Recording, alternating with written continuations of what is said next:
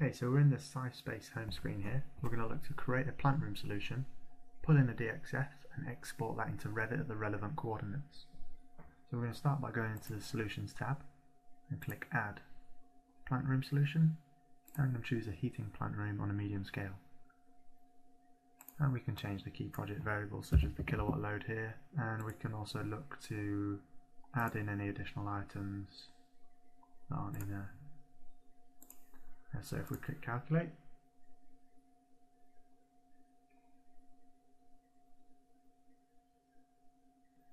so the first thing we're going to look to do is to import the DXF.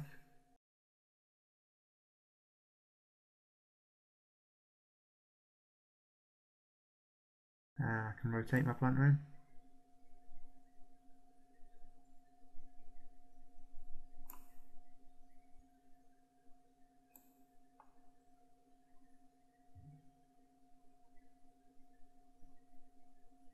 And I can move it down to fit the layout.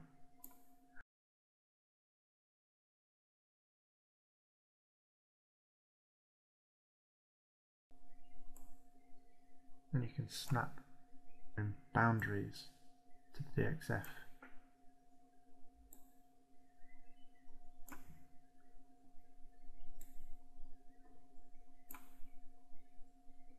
And from there we can move certain items around, so I can click on an individual door, I can line that up to that door, I can click on a double door here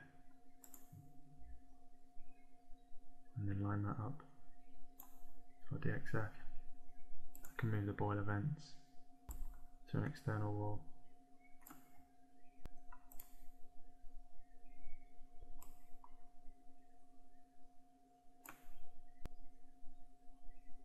And then from there we can go File, Save As, and then load up Revit, and then import from SciSpace, and go ahead and browse your plant room.